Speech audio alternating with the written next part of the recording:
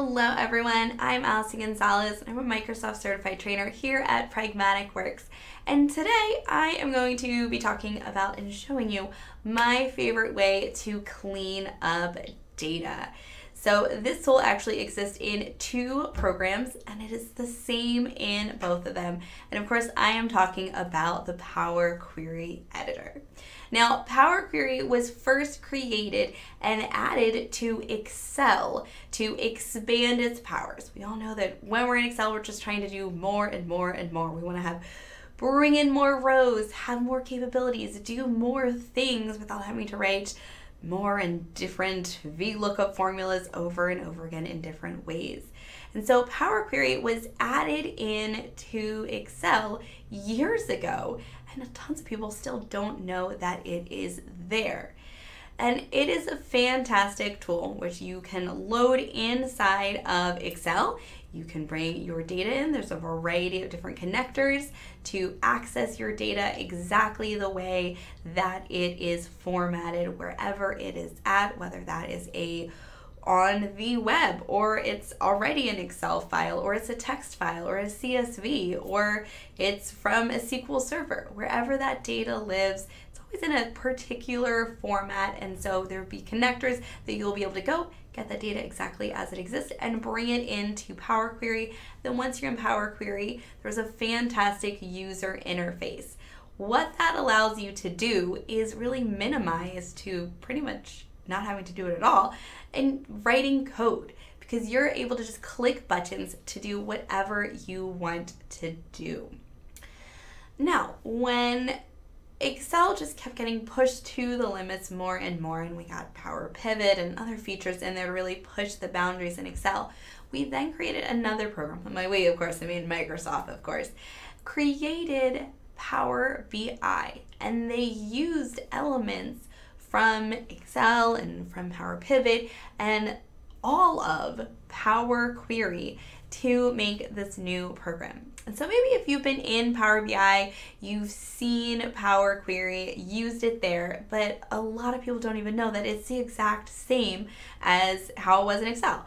There's a few differences. Some of the buttons are in slightly different orders, but pretty much everything that you want to do is going to be exactly the same in both of those places.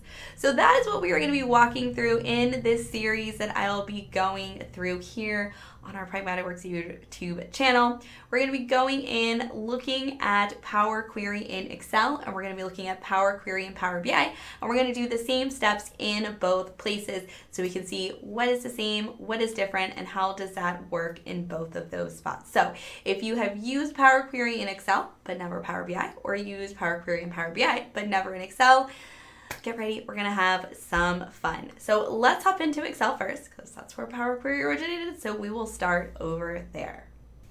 All right, so here we are in Excel, and I am going to launch Power Query. I'm gonna connect in to a data set that I brought in, and we're actually gonna connect to the same data set in Excel and then do it again in Power BI. So we can see the exact same file, the exact same path for both of them. So here we are in Excel, and we're going to go up to our Data tab. And now this Data tab right here, this is where we are going to go to launch Power Query. So we click into that tab. We have this Get Data button all the way on the left. And now this whole section right here, I've got all of these other kind of quick options, like from a text file or CSV, from the web.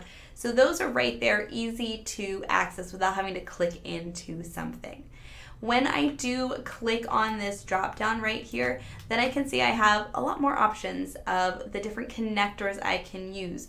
That way I'm able to go out, bring my data in. It's going to understand the format that it's in at that source, whether it's from a file, from a database, from Azure. Those are all formatted differently on the back end. So this will help it go out, get the data in the right format without scrambling it up, and bring it on in. I can also, if I already have that data, used it, I can also directly launch the Power Query Editor from this dropdown. We don't have anything in there, so we're going to bring some data in, and then we're going to load it into the Power Query Editor. So right off bat, we'll click that drop down, And this is an Excel file. So my options, first off, I have all of these from file options.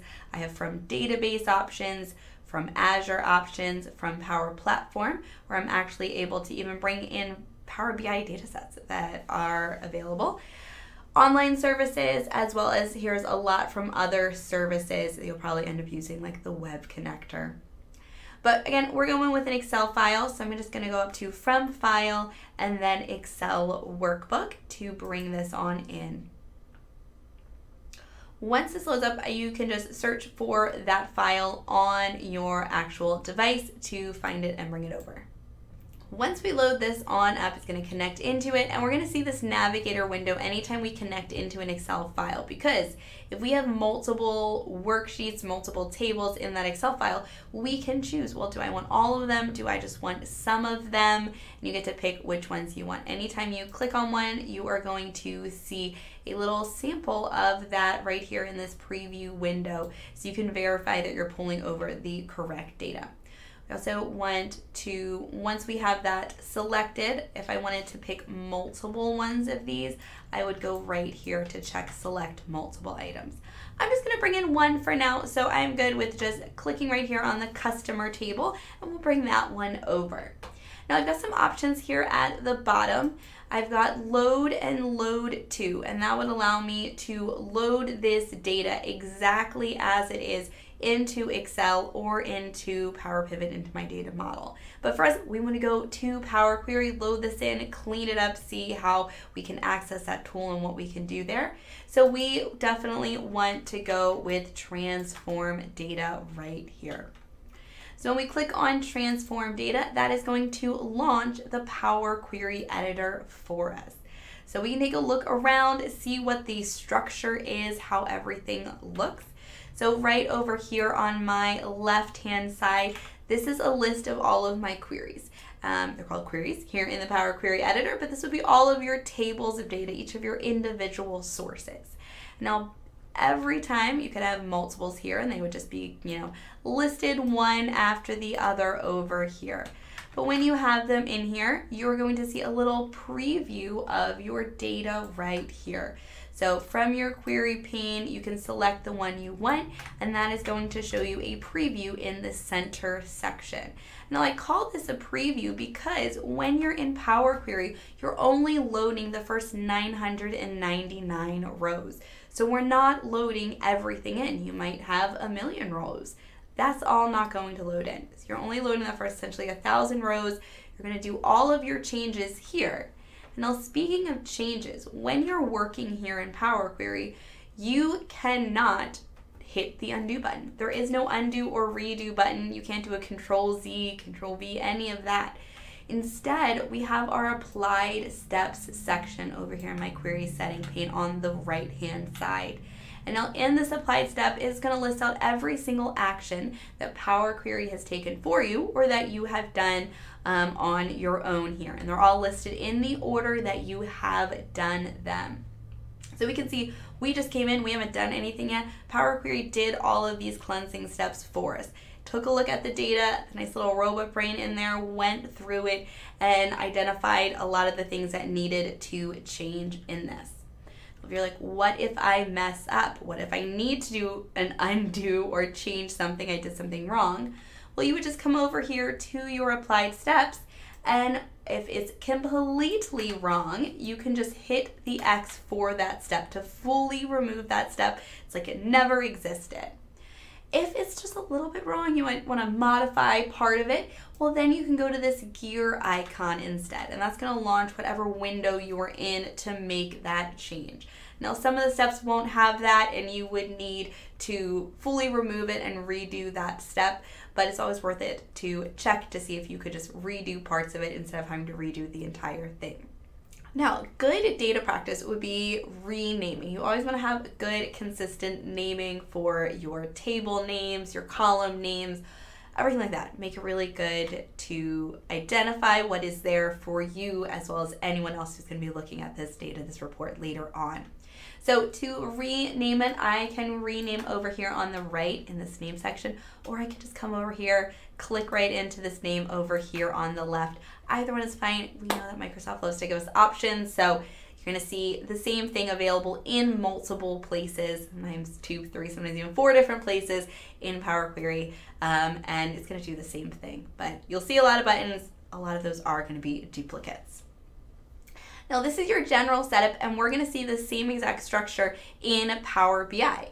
The main difference between Power Query in Excel and Power Query and Power BI is the color. We can see now we have all these nice green accents. Everything's very like Excel toned.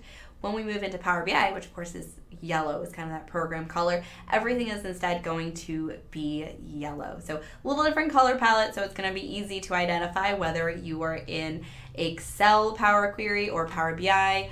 Also, you're going to have the little icon up in that top left corner, which will always let you know where you're at.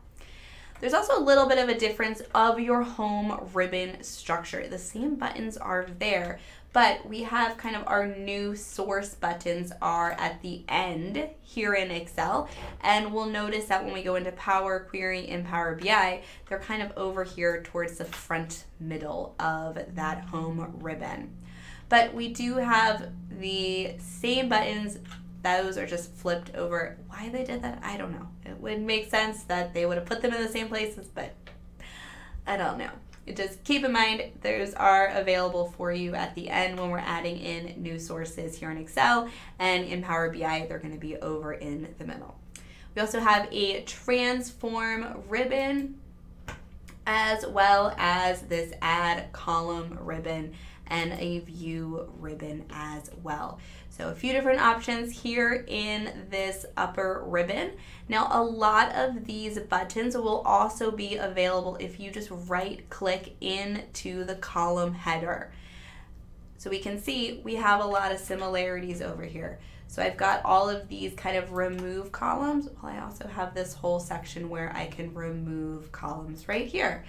I can see down here this transform, a lot of these transform features I'm going to see in this transform section right here.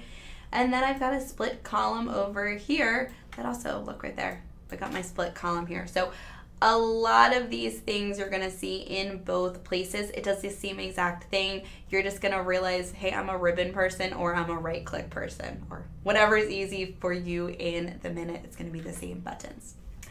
So let's just do a little bit here, get started, get used to working in Power Query, and we'll just start off by getting rid of all of the columns we don't need. I've got 29 columns in here, a lot of junk that's just not necessary.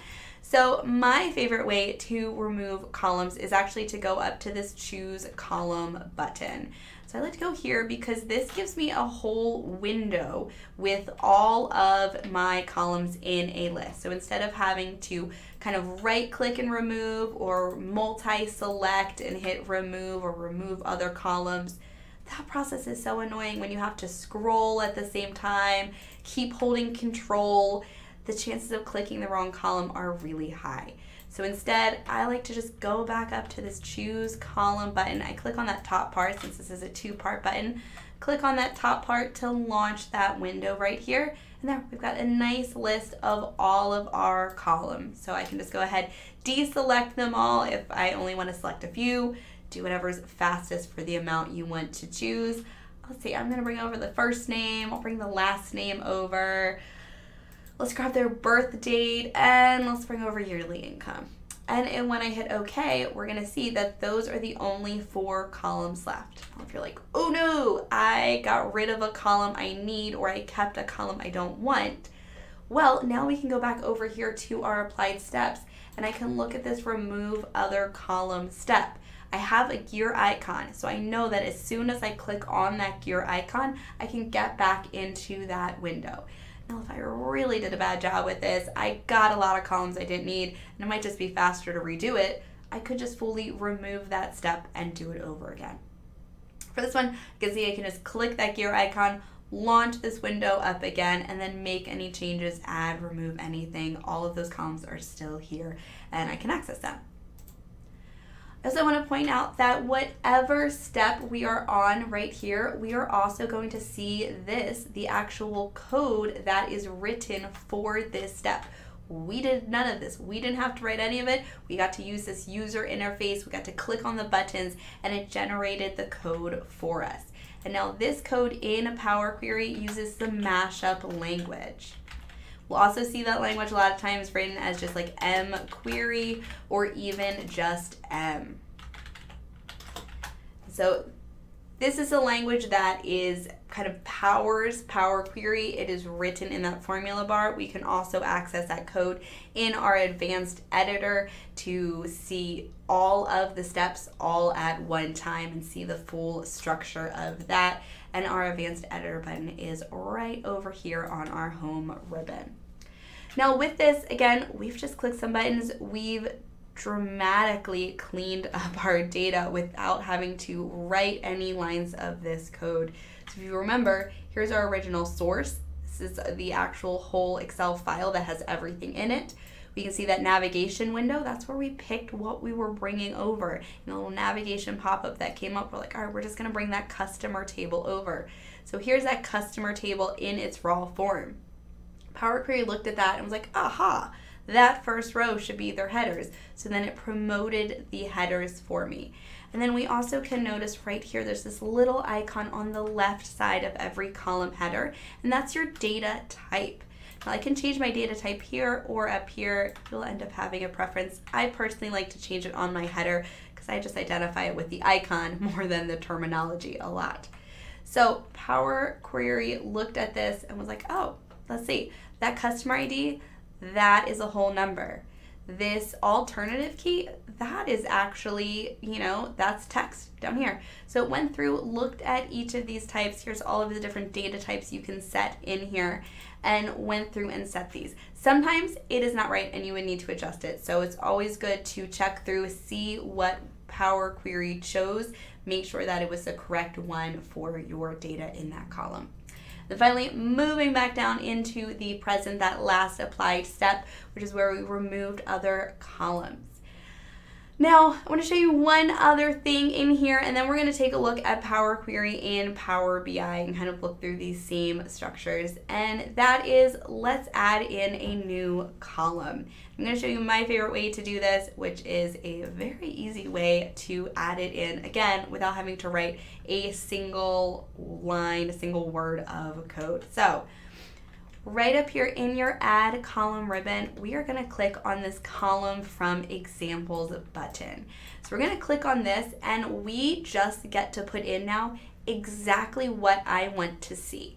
So as soon as I click on this Column from Example button, right here, it is going to give me a new column, and I'm going to write in that first cell of that first row exactly what I want to see.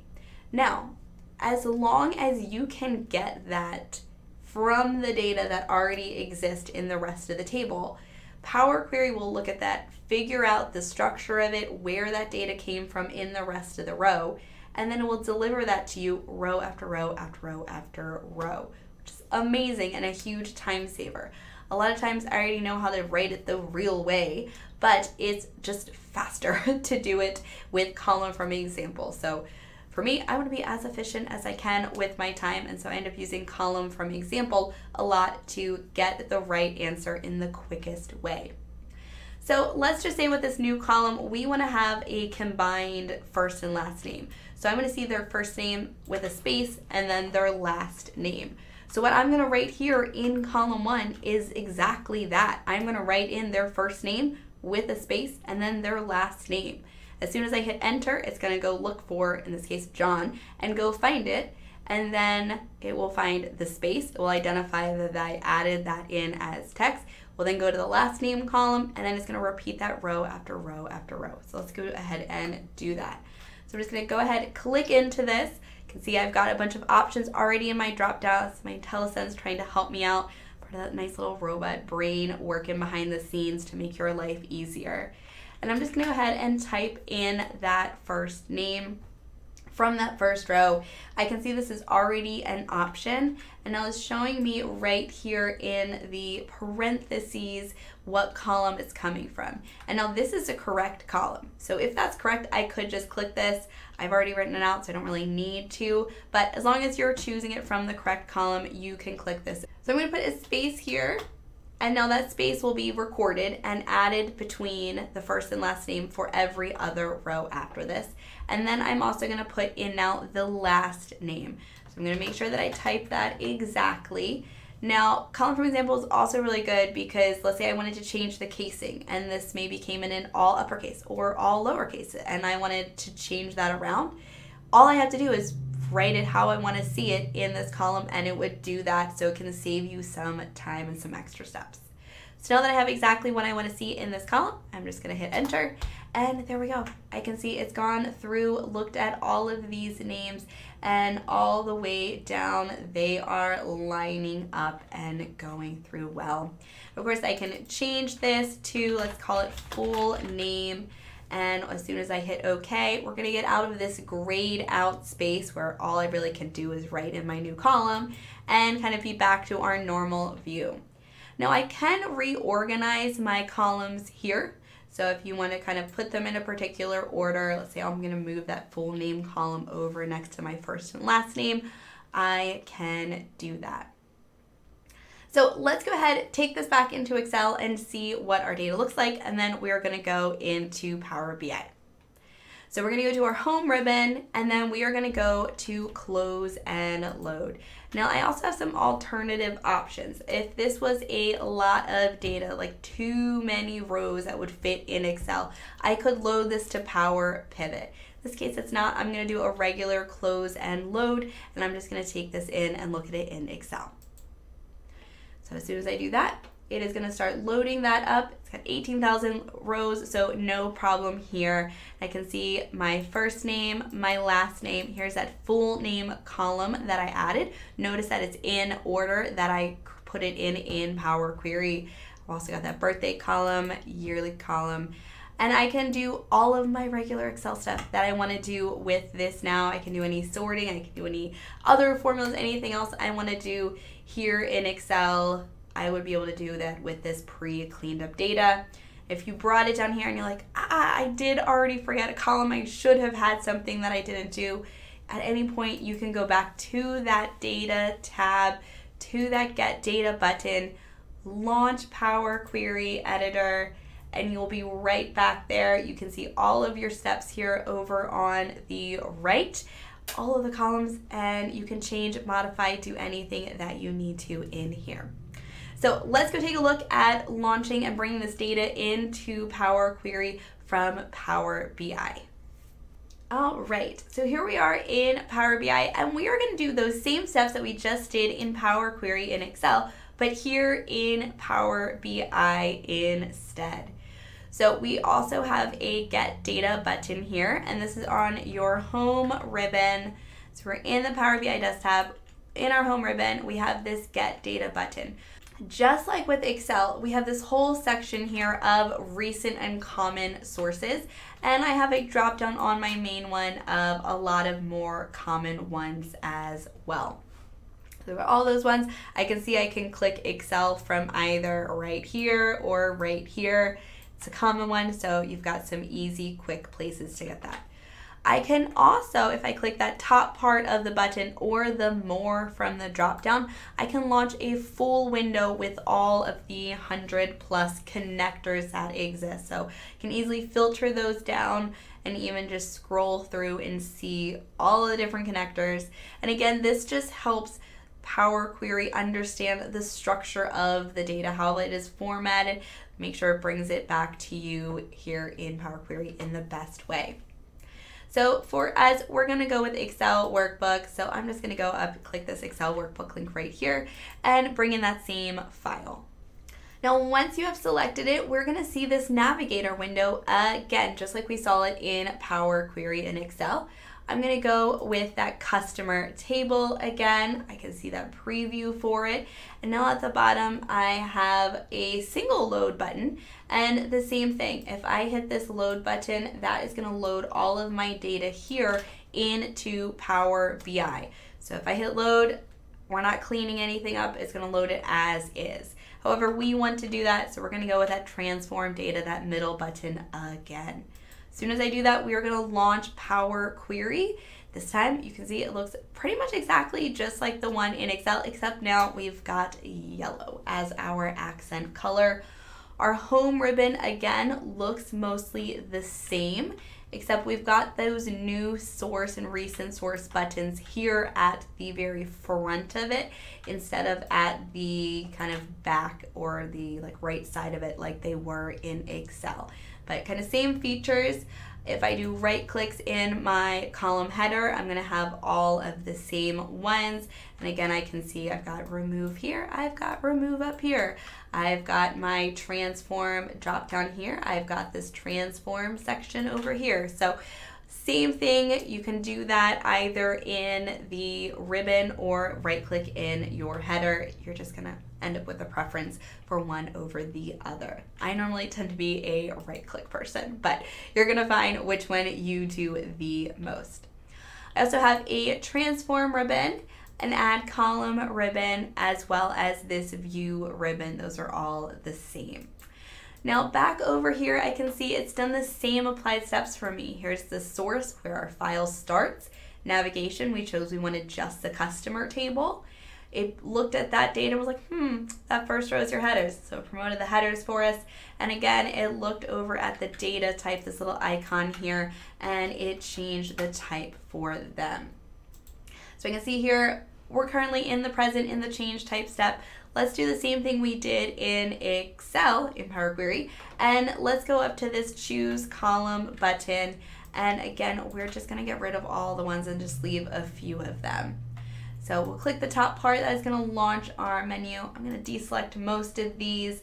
I only wanna keep, let's say, first name and last name and birth date and income, we'll say. And just like when we were in Power Query in Excel, if I misclick, add one I don't need, don't add one I do need, I can always come back over here to my applied steps and go to this gear icon to get back in and modify my column choice.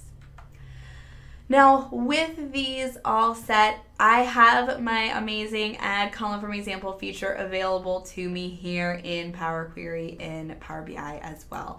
So could I make this if I knew how to do this? Could I do this from just creating a regular column? Yes, by all means. But like I said, with the Excel one, a lot of times it's faster to just do a column from examples than to try to, especially if it's a really complicated thing you're trying to do, a lot of kind of little pieces in there, a lot of elements that you're adding in or changing. Sometimes it's faster just to like give the answer, what you want to see in that new first cell, the first row of that column, and Power BI will, or Power Query will write all of that on the back end for you. So I'm going to click that button. It's going to gray everything out. Now we can see we got the yellow accents instead of those green accents. And I'm going to click into that column one again. And just like last time, I'm going to write, because I want this to be my full name column, I'm going to write the first name, put a space in it, put the last name in, and as soon as I hit enter, it's going to identify where I got each of those pieces from, and then do that for me every single row. So I'm going to type in my first name, give it a space, write the last name, make sure I spell that correctly, and I'm going to hit enter.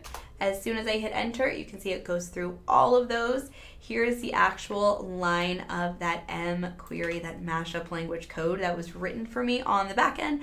I didn't have to write any of it. You can see it did a text combine. It pulled from the first name column, gave a space, and then it pulled from the last name column, and then repeated that every row for me.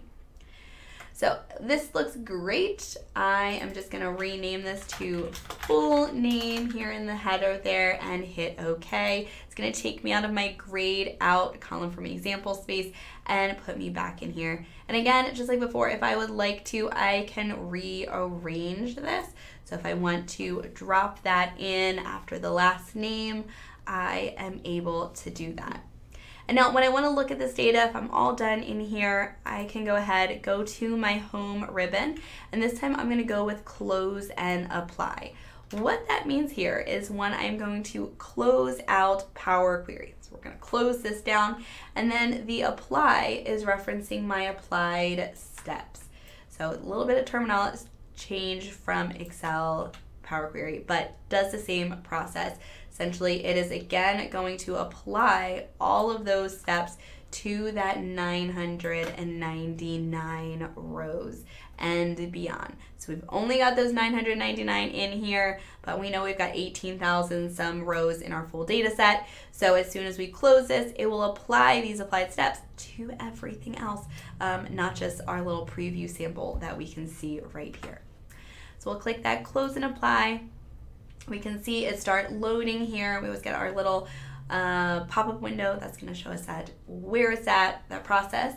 I can see all of my data loaded here in my fields pane here on the right, and we are up in our report view. When I move down to my data view here on my left-hand side, moving into my data view, I can see my full table of data. Again, all of the columns are in the order that I put them in Power Query. So it is also important to note that you can change the order for what you'll see in your data view, but when you're in your fields pane in your report view, they're in alphabetical order. So it doesn't really matter the order that you put them in Power Query if you're only looking at your fields pane, because they're going to be alphabetical over here. But if you're going to be doing some stuff in your data pane or your data view, it is helpful to modify that around if you need to, if you have a lot going on and you want certain sections to be together. All right, so this was our quick introduction to Power Query. We got to see how Power Query works in 2 different places. All right, so this is the first video in our Power Query series. We got to see how Power Query looks in Excel as well as how it looks in Power BI. We were able to do some quick cleaning up in there. Look at the structure of where our buttons, where our options are at. And then we were also able to, once we closed out Power Query, we were able to see how does that data look in Excel and how does that data look in Power BI once we are all done. So stay tuned. We're going to be having a few more videos in this series. So if you have an idea or you have a question, you're just want to know something of how something works in Power Query, let me know in the comments below. If this was totally new for you and you didn't know that Power Query existed in Excel, or you knew it existed in Excel but not Power BI, or vice versa, let me know as well. Also, don't forget to like and subscribe so you'll know when the latest videos come out. So here on our Pragmatic Works channel, we cover all across the Power Platform and beyond in Microsoft land, doing all of these fun programs and giving you guys lots of hopefully helpful tips and tricks and hints how you can do things easier and better. So if you like this and you want to dive in more, we have a lot of training, not just here on our YouTube channel. We also have a lot on our on-demand learning platform where you can dive into almost 100 some courses that are hours and hours and hours long. We have a ton on Power BI as well as a bunch on Excel. So I will see you all in the next video.